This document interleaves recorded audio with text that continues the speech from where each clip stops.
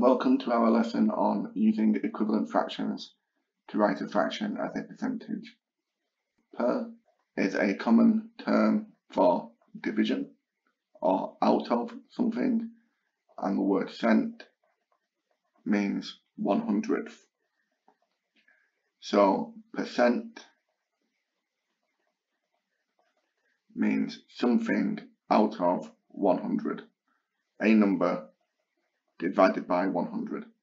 So for question A, we have 16 divided by 100, which is 16%. For question B, again, because it is written as a fraction already over 100, this is simply 20%. For question C, we have 7/10. But to write it as a percentage, we need it as a fraction over 100. So we're going to use an equivalent fraction by multiplying the 10 by the 10 to make 100. We'll do the same to the numerator. We multiply that by 10 and we have 70/100ths. And 70/100ths is 70%.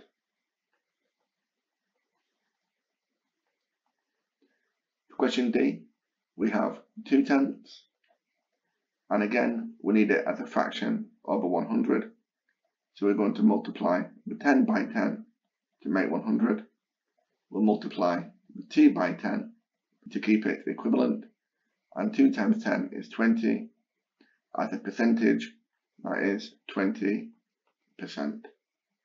Okay, do you want to try questions E and F by pausing the video, and you can resume it when you're ready. Okay, for question E, we have 6/50. To make it a percentage, we need it as a fraction over 100. So we're going to multiply it by 2, because 50 multiplied by 2 makes 100. We'll keep it equivalent by doing the same to the numerator. And 6 times 2 is 12. So we have 12%. For question F, we have 12/20. To make it as a fraction over 100, we need to multiply the 20 by 5. And we'll do the same to the numerator. We'll multiply that by 5. And 12 times 5 is 60, which is 60%. Do you want to try questions G and H by pausing the video, and you can resume it when you're ready. Okay, for question G, so we have 9/25. As a fraction over 100, we need to multiply the 25 by 4. We'll keep it equivalent by doing the same to the 9. So we have 9 times 4, which is 36/100, which is 36%. And finally, for question H, we have 8/5, which we need to write as a fraction over 100.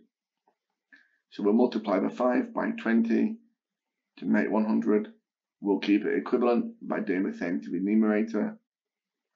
So we have 8 times 20, which is 160. So that is 160%. Thank you for watching. I hope you found that useful, and take care.